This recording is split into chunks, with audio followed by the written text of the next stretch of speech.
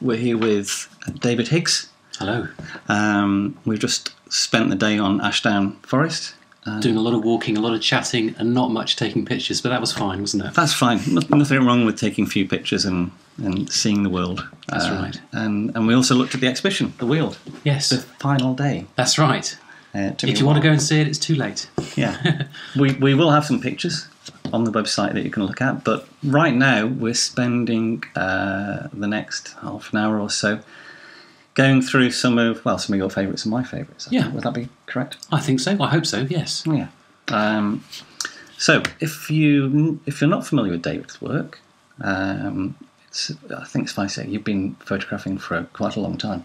Yes. Various different sort of genres, I guess, over time. And I came across your work. I scanned some of your 617s. You did? And a few black and whites a while ago. Yes, quite a while. Yes, about 5 years ago, I think, actually. Yeah. And since then, you've started processing prints as platinum and palladium. That's right. I moved to sort of platinums, yes, about 4 years ago. I started doing sort of alternate processes and dipping my feet into platinum before sort of going full bore the last 3 years, really. Yeah. And I was asking earlier how you get into it, because you've been a film photographer. Yes. And mix of black and white and colour. Yes. Mostly silver prints, enlarged your own. That's work. right. And then making my own inkjets over the years as well as technology's improved. Yeah. And I think I struggled to get the look that I wanted from inkjets compared to images of platinum images that I'd seen. Mainly sort of historical images, in museums or just like the Victorian Albert Museum. Yeah, V&A is a good source of those sort of old techniques. And I was trying to get that sort of not necessarily deliberately retro look, but definitely that tonal look where life isn't black or white as it can be with a silver print. There's much more control of especially the lower end of the tones. It's very gracefully dips into black, or as an acceptable black, that you get with platinum printing. A dark grey, a very dark grey. Yes. Yeah. Where were you getting your photographic references from for this? Because who would be the photographers you were looking at when you were thinking about platinum palladium? Was it just the historical photographs? I think so. Camerons and yes. Yeah, definitely. And I think also I'd seen a few books by Sally Mann, who obviously is mostly known for her wet plate collodion work, but she also had a couple of books where the platinum prints were made from the wet plate collodion negatives, and they've got some just beautiful warm brown tones that I was trying to get. So before I did platinum palladium, but we're going to call it platinum because that's what everyone does, isn't it? Before I got into that, I was doing argyrotypes, which is kind of a brown cyanotype, and then I was toning them in selenium, and that was getting pretty near to platinum. And I think it's quite good to sort of cut your teeth on a relatively cheap chemical before then going into platinum, because unfortunately it's expensive and it's very not random, but it's very unpredictable in sort of the contrast and tones that you get. So a change in temperature, a change in humidity in your darkroom can make a big difference. And I presume you were talking about the acidity of the paper, so acidity of water or alkaline water or whatever. All of those things have an effect, and as much as you can sort of try and sort of counter those or accommodate those changes, happy accidents can occur. You'd have to run lab-like conditions to try and get consistency. Would that be right? I think even then it's pretty unpredictable. Right. So, yeah. So to get one print, it's not like an inkjet. You press a button, you get the platinum palladium. Presumably, you end up doing 4 or 5 test prints, getting things right, learning about it, and give us an idea of an 8x10 platinum palladium print roughly, cost-wise. Cost-wise, well, it depends. It depends on the paper you use, and I guess it depends on how many times you need to make that particular print. Yeah. I mean, there's one print in the gallery that I had to print 20 times to get something I was happy to put up, but that is the exception. Some of them are right first time. Yeah. Highlight areas are difficult because sometimes there's vagaries in the paper, so you get a change in contrast, or you get some specks and things. So it can be a cruel mistress to get an acceptable print. But sometimes you doesn't go as you expect, but then you get a different look and you think, oh, actually, quite like that. Yeah, let's try and get that again. And so there is an element of unpredictability, and there's an element of control over it. But yeah, and the other aspect that comes in from your work is the use of, you use a few normal-ish lenses, yes, tessars, xenars, and you're using a large format camera, so you're shooting 5.4. It's all on 5.4, yes. But you're using mostly older lenses that don't have shutters. Yes. So barrel lenses. That's right. And then the most common one people may have heard of are Petzval. That's lenses, right. Yes. Which are old projection lenses. Yeah, old projection lenses, or old actual camera lenses as well. Yeah. They have a very unique sort of lens signature, and there's often quite a lot of curvature to the focal field. So, they're characteristically sharp in the centre, and then blurry and swirly to the edges, and wanders in and out of focus. Yes, in interesting ways. And my main subject matter is woodland, which is a very chaotic, subject matter, and can be difficult. You walk through a wood, and your eyes are taking everything in, and it's a very beautiful environment. And then as soon as you commit that to film or to pixels, you kind of flatten everything, and you tend to lose that depth of field, and you lose that perception that you have. And when you're in a woodland, your own eyes, your pupil enlarges, so your natural aperture increases, so you've got less depth of field. And it's just a way of trying to capture that sort of feeling in an image, which is challenging. Yeah. Nature isn't always as accommodating with compositions as you'd like, and it's a way of being able to distill elements of the woodlands into something that gives you a sort of a feeling or an emotion that is sometimes difficult, if it's just a flat image. Now, and these lenses are, I would say they were mostly Victorian or early 20th century. Yes, mainly used for portraiture. Uses Zeiss Jenner Tessar, which is a lens that I love, and I saw it first in some of your pictures. Yes. Which has they call it swirly character. I think that's the term for it. But it has a rendering. We'll come to, and we'll talk about those in a second. But if we start on the first picture, yes. So this is actually taken with a conventional lens. This is a Xenar. It's a Xenar. So it's just what the inverted commas junk lens that comes with the camera, and this is actually taken on a Linhof, and this particular tree. Is kind of my favourite tree. I don't know if everyone has a favourite tree, but I've certainly got one. And it's it changes over the years, and bits fall off it, and bits grow. And I was just waiting for the right atmospheric conditions for this, which is a dense fog really. And it's got a bit of back tilt on it, so the plane of focus goes through the upper branches where they're sort of just starting to cross, and then leaning into the picture. Yeah, and then meets the trunk. Now the exhibition is called Weald. Yes. So Weald is an Anglo-Saxon term for sort of impenetrable woodland, and I live in the southeast of England where the Weald is, and it's often perceived as a sort of heavily urbanised part of the UK. I mean, it is the most densely populated part of the UK. But Weald comes from a term from a forest that stretched from the south coast all the way up to where London is. And the Romans had another name for it. They called it the Forest of Anderida. And they found it quite a challenge to get across because most of the land is clay, sandstone. Slightly boggy, as I found out. Yes, we found it was quite boggy today. You didn't take the right shoes with you, did you? No, never mind. I should have brought the Wellingtons, yes. Coming from the north, I thought you'd be well prepared for anything. I thought it was the south. I thought it was all paved. So we had lots of mud and lots of clay today, which is amazingly in a month's time will all be as hard as concrete. But it was very boggy today. But this is the Weald.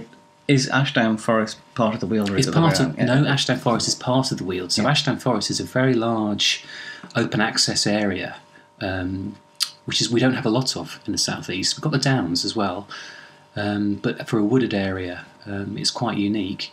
and relatively unknown. I mean, people know Ashdown Forest through A.A. Milne and Piglets and all that. Pooh Bridge, yes. Yeah.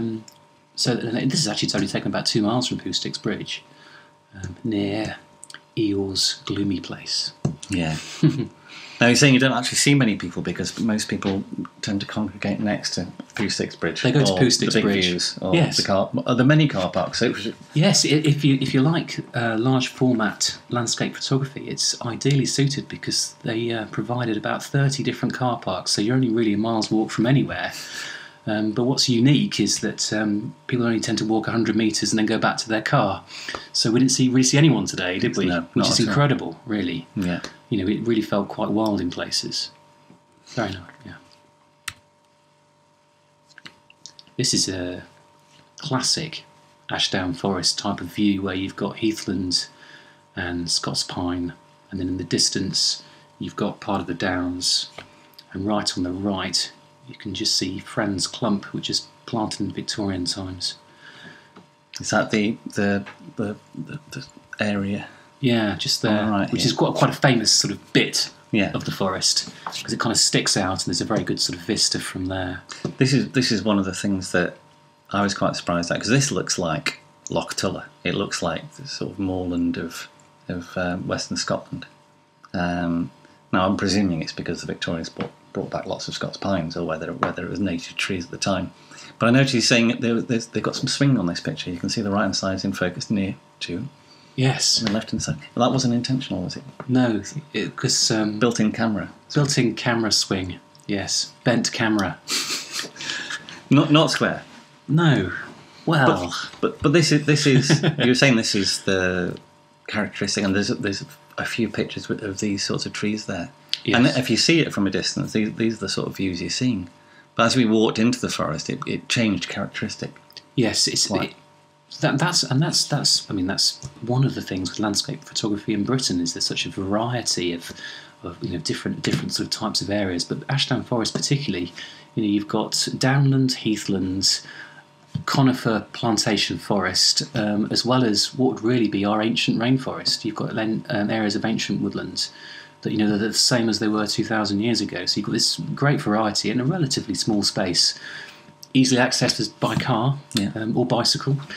And we found quite a few Victorian remains of grain mills. That's right. And dams and part of the Industrial Revolution happened here. The first blast furnaces in the UK were here, and that's because they had a readily source of wood to fire them.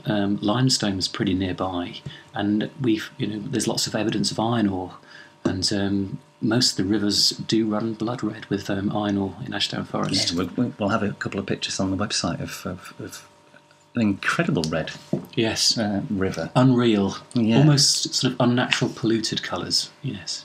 I think it would have made Batinsky quite happy. Yeah. Now this is one of the first pictures I saw of your this sort of character picture. And this was taken with the Zeiss lens from a Zeiss Miroflex camera. And you got yours for a remarkably small sum. Yes. And I had to buy the whole camera and pay rather more for it. But £60 for a very cloudy, chipped version, but it seems to work okay. But they have the sense of movement. That's right. Throughout the picture here. Yeah. And this wasn't windy, was it? No. All the movement in this picture is a characteristic of the lens. Yes. And I find that remarkable. It's the sense of three-dimensionality it gives to the pictures. It does give it a three-dimensional quality, and also it gives you, as a photographer, you can concentrate on a part of the image and then let everything else sort of fall and meld into place.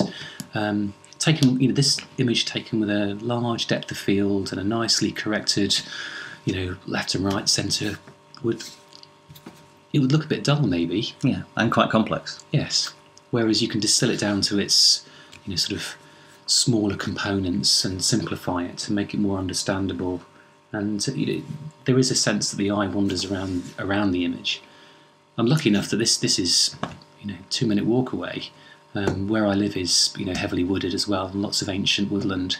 And this is actually an old droving road. So this would have been the old road to Hailsham, where the cattle market is. So they would have run the cattle down this road, and up until, I mean, I only found this out a few days ago, but up until 100 years ago, this was actually the road. You know, right? Cart. Yeah. Now, you use a camera. These lenses that we're talking about don't come with shutters. No. They are literally a set of lens elements. That's right. Possibly with an aperture, sometimes not. Yes, usually not, but yes. And it's lens at its most basic form, really. And you use a 4.5 camera. It's called a speed graphic. That's right, and I use that because it's got a focal plane shutter at the back. So I'm using these lenses, you know, either without an aperture or wide open. So, you know, if you're using, you know, wet plate collodion or some extremely slow film or ND filters, then, you know, you could bring it down to a quarter or a second or longer. But I'm just using, I mean, all these were shot on Ilford FP4, which is a fantastic film in 5.4. So most of the images are a 30th or a 50th of a second. Yeah, difficult to do with a hat in front of the lens. Very difficult to do with a hat, yes. But the nice thing about the speed graphic is you can put anything in front. You were saying you put old torch lenses in front of it and pinholes and all anything sorts. that looks like it could be a lens, you can give it a go. That's right. So it does encourage experimentation. So and they're not particularly expensive either. No. I mean, you can buy them from the UK, and they're a bit more expensive, but there are, you know, hundreds of thousands in the States hanging around, and they're pretty indestructible. I mean, they're quite flimsy cameras. They were the cheap press camera, weren't they? They were the cheap press cameras, so people were photographing everything. They were doing portraits, reportage, sports, you know, they'll come with sports finders, and it seems incredible. You know, I only ever shoot on a tripod after consideration, but these guys were firing off. Would this be what Ouija was using? Exactly, yes. Yeah. The crime photography. If you don't know Ouija, do a Google for WEEGEE. He's got some fantastic pictures. And he was a news reporter and a crime scene photographer at one point, I think, wasn't he? Yeah. But fantastic stuff, all handheld. Big explosive flash torch. That's it. Yeah. Move on to... This is another one that surprised me. I think this almost looks like something like embroidery, or it doesn't look quite William real. Morris or something like that. Yes. And you were saying you quite often wander around with the camera on the tripod. I do. And holding it almost like a viewfinder. Because the characteristic of the lens is just... It's not what you see with the naked eye. No, it isn't. Difficult to visualise what's going to happen. I guess after a few years you get more of a hang of it, but some things that may not on the surface appear so interesting or have a composition that you think would work, or you know, actually looking through the ground glass you can see a different world sometimes. And I do think it actually reproduces what we see, but maybe with our eyes, but maybe not what we see so much with our brain. Our brain's very clever at constructing what we're actually seeing, because, you know, if you think of our eyes, it's a simple single meniscus lens, and the centre of our vision is very sharp, but our periphery is very blurry. But we scan when we're looking at things, and we put that together in our brain to make an image that makes sense to us. Whereas this is just distilling it down to kind of what we would see if we could, you know, really concentrate on what we're actually looking at. And you were saying that you photograph very often at dawn and dusk. Yes. Obviously not for golden hour light. No. But for a sense of, I don't know, calm, I think, is that correct? I think so. It is a calm time of day. I mean, I have to say, almost all my images are taken at dawn. It's a convenient time for me to take photos as well. You know, with other commitments and family and things, it's a nice time of day when there's no one really else around and you've got the place to yourself. And I don't know, you're waking up, the world's waking up, the birds are waking up. It's a nice place, a nice time to be around. Yeah. And it's trying to capture. There is a special quality to dawn light, different to a sunset. I think when the light's low as well, you were saying about the way the eye works. The eye opens up and becomes a... And when you go into woodland, whatever time of day, you know, your eye has to do that and open up, so you do lose that depth of field, that brightness. And it is all about sort of dappled light, you know. And your exhibition, how many did you... Because there's quite a few prints. There's 51 prints. So, yes, and they're all in platinum, almost all exclusively from 5.4, with a little bit of medium format in there as well. all 10 by 8s. That's quite a task, I imagine. Yes. Did you know what you were letting yourself in for? Was this something that was offered as an opportunity? It was. It was offered as an opportunity, and it was a 5-month exhibition in a very nice location. Brilliant room. Nicely lit and good sort of footfall and an opportunity for lots of people to see these images. So, on 2 floors, and yes, and so I'd been to that gallery before, and I think I forgot quite how big it was. And then I realised, there's a bit of pressure on now to get all these prints done, because I didn't really want to print bigger than 10 by 8, because I think 10 by 8 in platinum is kind of the sweet spot, really. And I also like the way that with a 10 by 8 and you're looking at it, it can only be you that looks at that image. If there's a group of people, it's a singular thing. That personal relationship. Absolutely. Whereas a big image, then maybe get 3 or 4 people standing behind and looking at it. It's very much a personal thing. So that's why I like printing that particular size.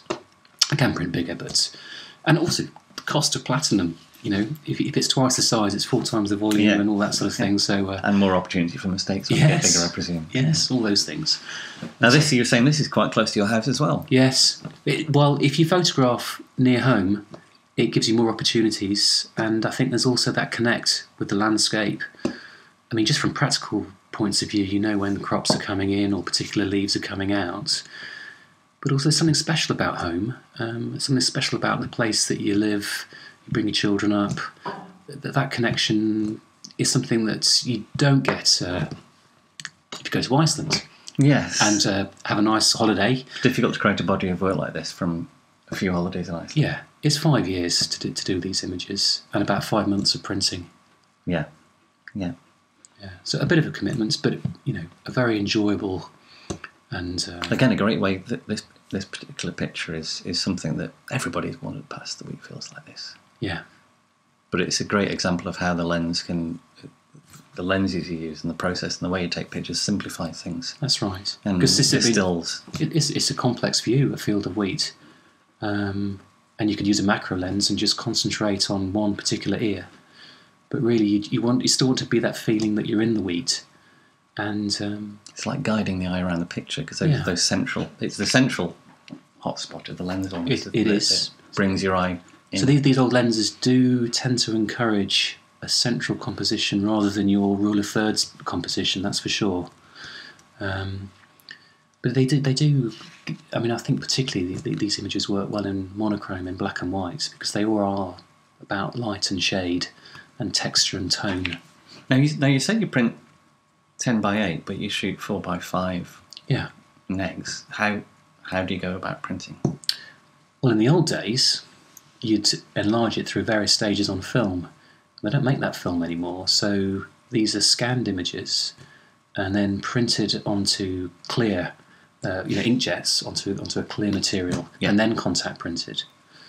So, and that process it's quite peculiar, because you've shown me some of the negatives look strange. The negatives, you've got some that are colour, strange blue colours, some that are strange or amber colours, and some that almost look black and white. That's right. But they don't look like proper inverted pictures. I think yes, and that's because you're shining an ultraviolet light through it, and the ferric oxalate. I won't get too technical, but the ferric oxalate that you use with the platinum palladium is sensitive to ultraviolet light, just that particular wavelength.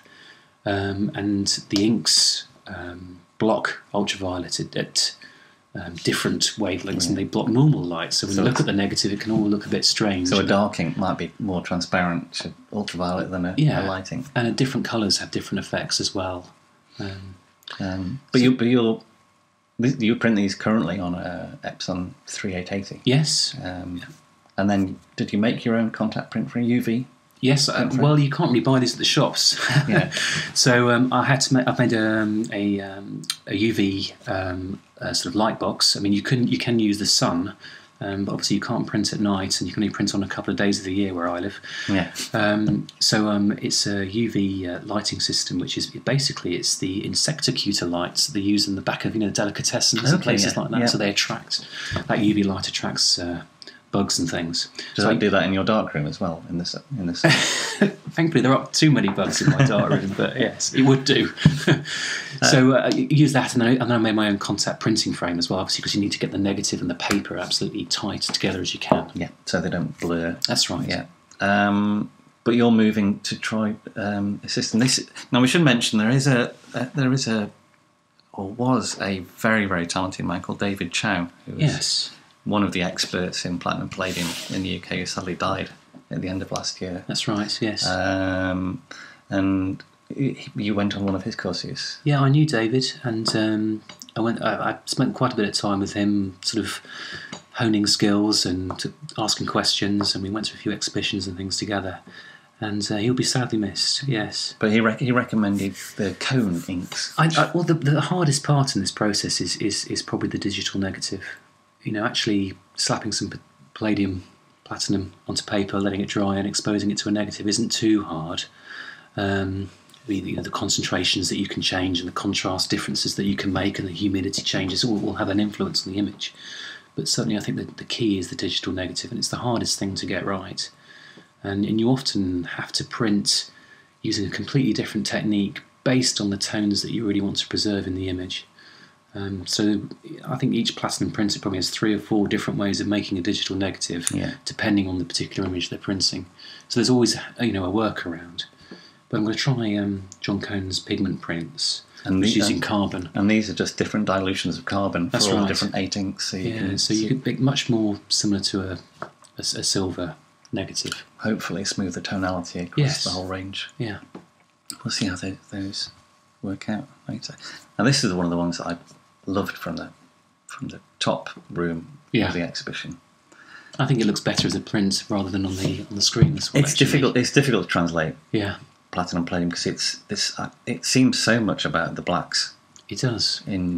It's about everything, but there is a density and a transition in the blacks that has to be seen in a print, I think. And the only time I've seen similar things is on a John Blakemore workshop. You're a fan of John Blakemore? He's my nemesis. You were saying this, yes. Every time I take an image and I think, oh, that's good, I really like that, no one's done that before, I open my John Blakemore book and there it is. He was He's a master, isn't he? Yes. And he had this excellent way of producing prints that were all about the darks or all about the lights and high key and low key, and that's what has to be seen, I think, here. If you can get an opportunity to see the exhibitions, go to the Victoria and Albert, or give David a ring and say, can I pop round? Yes. Or the Museum of Photography up in Bradford has got a really good selection as well. Oh, can you go and you can make a book in to go to see the archive, I think, as well there. It's because it's an open They did museum. An exhibition at the Science Museum just before Christmas, and I think that's one of the best exhibitions I've ever been to. It was from the first images ever made. Yes, it's running. It is actually running at the Bradford Photography Museum. That's well worth the trip. That was fantastic. This is some hornbeam keys taken last spring. This is taken on a Petzval lens, and it's that curved sort of plane of focus. So you can actually alter where you want the sharpness in the image. So not just in the centre. You can depending on where you put things. And you use camera movements as well as these lenses. On some lenses, and the Petzval doesn't have much coverage, so it doesn't give you a lot of opportunity. That's right. The Petzval's not so good with movement because it's not really designed for it to cover 5:4. So it always, you can see this image is vignetting quite a bit, which is just a natural effect of the lens. And the interesting thing about the Petzvals is they were never meant to cover 5:4, were they? They were not this particular. They were only meant to cover medium format or even smaller. That's right. So what you'd have almost like a credit card size image from this particular lens that you'd keep in your wallet of your loved one or whatever. So they just use the centre of the image circle. And you said you dismantled your lens and found out where it was from. Yes, because it was like a no name. Don't know what this is on eBay, and which is where I get most of my camera equipment, of course. And I took it apart, and back in the day they'd sign the lens, and it was signed by Jamin, who was a optician who made all sorts of lenses, camera lenses as well as optical lenses for spectacles. Back in 1849, it was Paris. And you're saying he trained Darlow. That's right. Yeah. So. And the Darlow Petzval was one of the famous ones. That was That's the expensive. name of Petzval. Yeah, that's it. And you had the guy that taught him. Yes.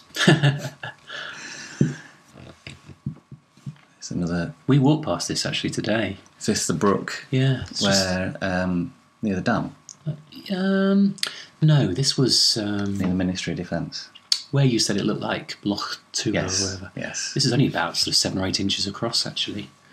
And it's taken with this ice lens, and it's a lovely salmon. Where it's sharp, it's nice and crisp, but it does fade in and out of focus beautifully. Yeah, just the light was just lovely on that particular gill. And did you know what this lens was when you were buying it off eBay, or did you know what it was going to do, or was it a lucky find? I think it was a lucky find. Yes, it's certainly taken me in a new direction with my photography. It's expanded sort of how I think of the world a bit, really. Definitely. And this is the last photograph of this series. Yeah, this is a new project I've got on for this year. I knew that photographically I did a huge amount last year and quite a time commitment to print all these platinum images, and I knew that I didn't want to spend so much time away doing photography. I had other commitments this year, and the family's growing up, and I really wanted to spend some time with them. So I really wanted to concentrate on something that I could get to, just for the odd minute here and there. So this is a pond it's only half a mile away from my house, and I found that quite a liberating experience, really, just to concentrate on one subject that's so near and that has such a connection with, and just see how much it changes day by day. It's quite incredible. Something that you just walk past and wouldn't take any notice of. Yeah. And this is an image I made with the wolf moon. Those big moons that you get. Was that the super moon? Yeah, this was damn cold. This was a January night. And it's about 11 at night, and the moon was just rising. And there I was, stood up to my knees in this pond thinking, I wonder what I'm doing here, really, and I hope no one notices. Now, you said you had a secret technique to make the moon extend in the reflection. Well, it's about a 15 to 20 second exposure, and what I noticed was, as I was sort of moving around to keep myself warm, that the ripples that were coming out from my wellies as they went across, when I was first there and the water was still, there were 2 moons. Obviously there's a moon in the sky, and then there was the moon in the water. And then as I moved, these ripples just sort of went out, and I thought, well, with a long exposure, that's going to sort of stretch everything, and so I gave it a go, and so stamped up and down for the full exposure. I did, hoping no one was watching me. A little happy dance. Yes. Oh, thank you very much for that. We're going to show a few photographs on the website of the work here and of the exhibition. Yeah. I'll go around there. And do you have any plans to exhibit any more work in the future? This exhibition was my 14th exhibition, and in about 5 years, so I'm a little bit exhibitioned out. But if anyone's out there and wants to show some of my images, that would be great. Yeah. But for now, I think I'm going to concentrate on this project, and I'm going to concentrate just on getting that perfect platinum print. I'm getting close to what I would like to get to, but there's still some way to go. So I think some time in the darkroom and then some time concentrating on this project is what I've got in mind for the next year. Maybe perhaps we can talk you into writing a little bit about these cone inks. Yeah. When you've got your head around them. Yeah, they haven't arrived yet, but when they've arrived, then I'll certainly load them up and we'll see what we've got. Brilliant. Thank you very much. Thank you, Tim.